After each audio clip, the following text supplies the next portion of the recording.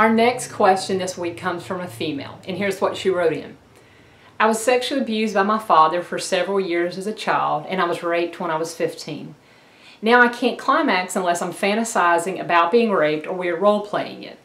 I'm nervous to talk to those that I care about, such as my current boyfriend or my therapist, because I feel like it makes me a sick person.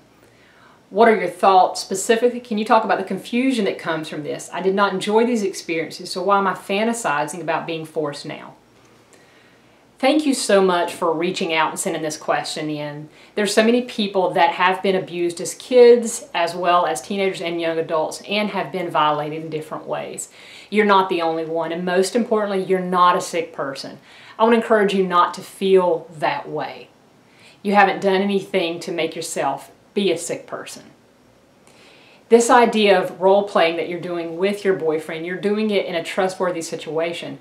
Rape and violence is about having, especially when it comes to fantasies, about having absolutely no control of what's happening to you. And when you role play this with your boyfriend, you're giving up that control and giving up that power and giving it to him. And that helps you enjoy and have pleasure from it.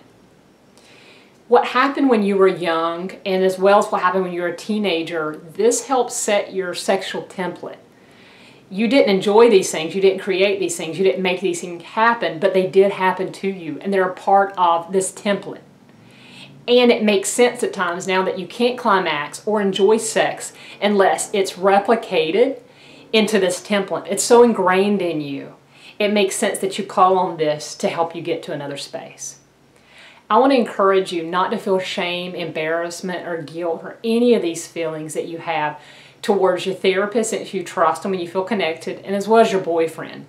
Opening up and sharing with him about this may help him better understand you and help you improve trust within the relationship. And it's okay to talk about, especially since you're role-playing these scenarios and situations. Don't worry about feeling confused. Sex can be a very confusing thing. What happens to us as we grow up and things that happen in our lives set these templates for us, and it being so ingrained in you, it is making you rely on these types of scenarios and role-playing to reach climax. Remember, these things are only a problem if it bothers you. If this isn't causing a problem for you personally, if it's not causing a problem for your relationship, then it's not a problem. So there are several people that have rape fantasies and role-playing that have had no abuse, that have had no situations of trauma in the past. So if people can fantasize about this and have this as a scenario in their role-playing and them not go through this, it definitely doesn't make you sick that you have been through this. Things that people fantasize and find enriching for their sexuality should be a place of no judgment. I want to encourage you to not judge yourself so harshly. Enjoy what feels good to you, and as long as it's not causing a problem, continue doing what feels good for you. Thank you so much for writing in this question. Take care.